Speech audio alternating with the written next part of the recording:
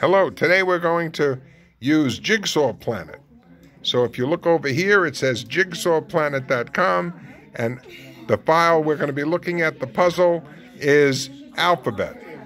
And the puzzle is rectangular, so we have top lines, and let's see if we have any other straight line. This one's the right side, and the idea is to put all the pieces together. Well, that one has a straight side on the left.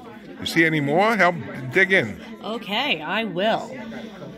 This is a little bit too busy for well, most of our that's straight, so it's students. got to be up there somewhere. Oh, yes. Oh, look, it went together. Oh, isn't that fantastic? This looks like... Why does it look like it's... Why are you doing this? It's straight. It has to stay. You don't have to turn them. Oh, I see. Okay. Okay, so here's a corner. Oh, I love corners. Oh. Is that the top corner? That one goes up there.